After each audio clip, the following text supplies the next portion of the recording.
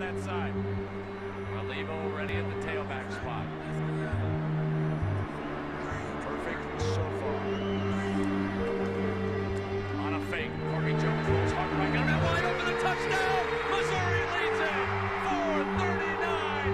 Eddie Brooks all alone in the end zone.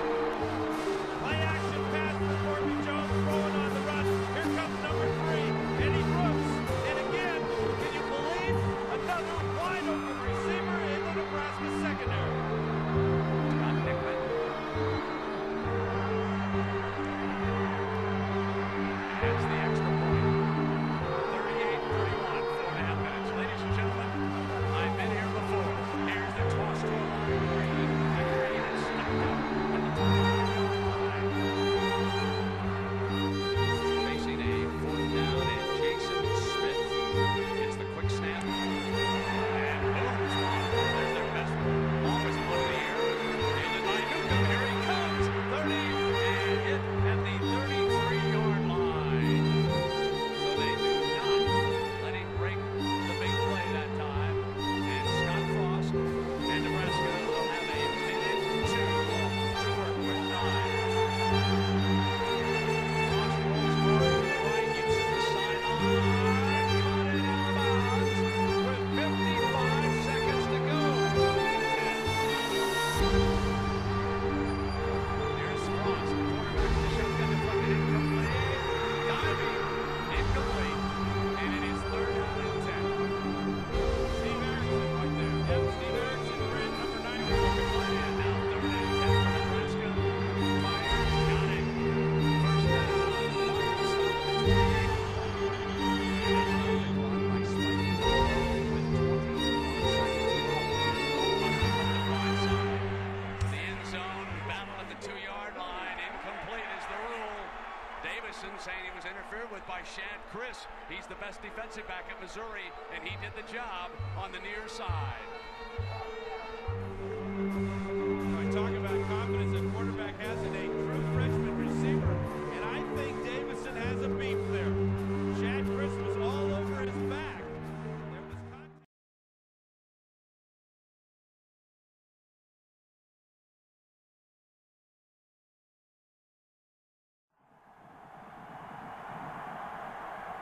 Third down. Cross to the middle.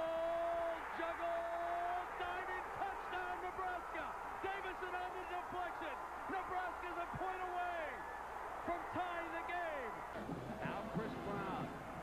The most important extra point of the season for Nebraska.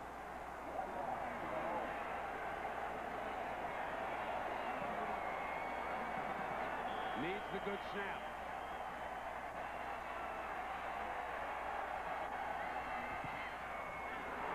We go to overtime.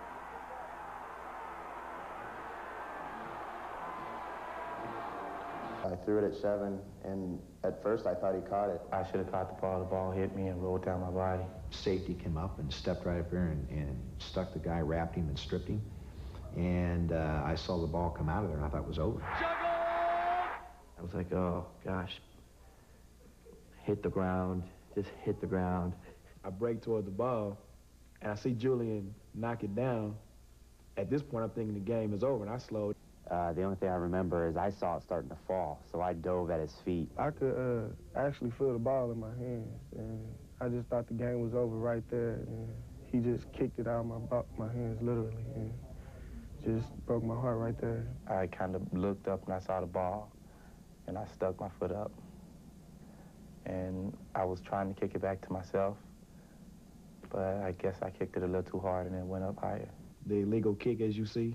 I saw the touchdown signal. I thought, man, I sure hope I didn't see that right. I was like, oh, my God. You know, basically, like, he just did not catch that. And how did it get up in the air anyway? The Missouri fans, they're running down to tear down the goalpost. They don't realize the Huskers have scored. Very, very strange seeing him dangling from the goalposts, happy, cheering, when, you know, at the same time we were just low. Jones under pressure, it's over. Nebraska wins it in overtime. A miracle finish. I wanted nothing more than for us to prevail and win, especially after a crazy play like that. But you know, I started crying and walking to the locker room because it was too much to handle. Right there, the ball in my hand. I could have prevented it some kind of way, and I think it's still my mistake. I see it in my mind every night before I go to bed. So it still comes up. I try to forget it, but it's still there. This I have my system now. After this interview, I'll never talk about it again. Seeing all your fantasies and dreams before you and then having just taken from your clutches, thrown on the ground, stomped on. Real pain.